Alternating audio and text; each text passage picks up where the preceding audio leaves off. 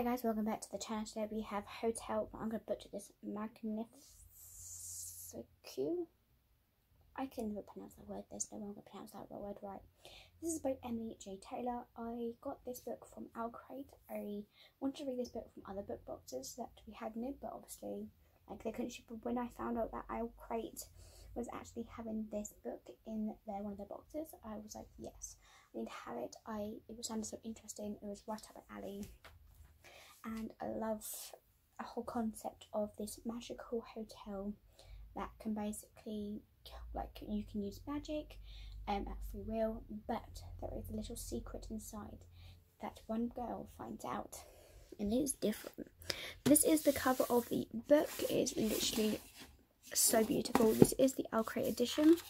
So here is the end papers. They're both like this side, both sides, and they have like a shimmery space. We do have a author letter, which I love reading them after reading the book. Then we have our detailed book on the cover, which is amazing, Farewell Treasure. And then we have the whole design book art. These are so beautiful. I love reading these as well. So this book was definitely something. Let's read the blurb, shall we? All her life, Jenny has dreamed of elsewhere. Barely scraping by with a job at a tannery, she resigned to a dreamy life in the port town of Durk. Caring for her younger sister Zosa, I hope I'm saying that right. That is until the legendary hotel appears in town. This hotel is famous for its astonishing enchantments, especially its ability to travel the world, arriving at a new destination each midnight. So Jenny and Zosa seize the chance to join this hotel staff, and they soon swept in the world of sparkling chandeliers and impossible magic. But it's not long before Jenny discovers that beneath its marvellous glamour is the hotel's hiding a dangerous secret.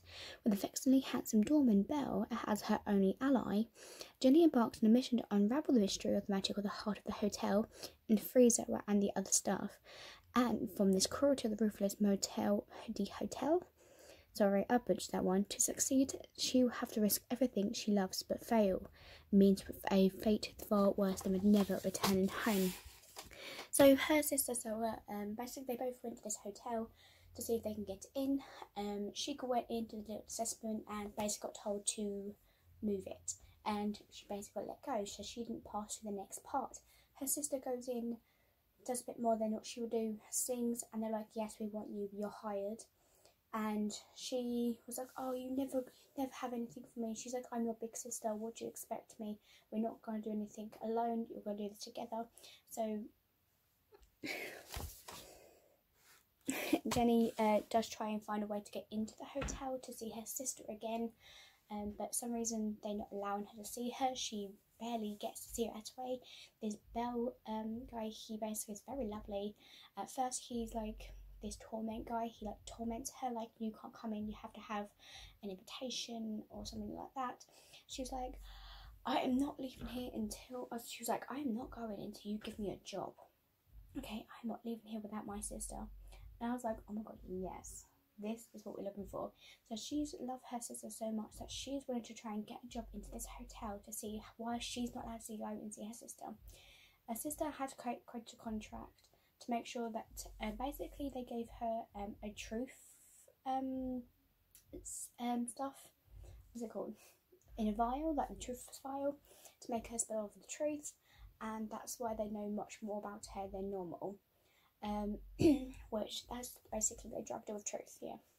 And I was like, oh my gosh, that's how they know a bit more than usual.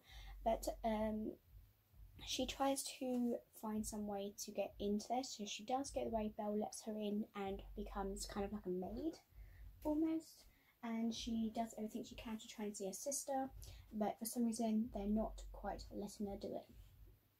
This hotel is legendary, but not only from its whimsical enchantments, but also for its ability to travel, like I said, different destinations every morning. While Jenny and Zosa can't afford the exorbitant cost of the guest's stay, they interview to join the staff, and soon away they whisk away in the greatest adventure of their lives, as they thought. So Jenny quickly discovers their contracts are unbreakable, and that beneath the marvellous glamour, the hotel is a hidden danger secret. With all this vexedly handsome doorman Belle as her only ally, Jenny embarks on a mission to unravel the mystery of the magic of the heart of the hotel and free her sister and the other staff. But it could hurt her more.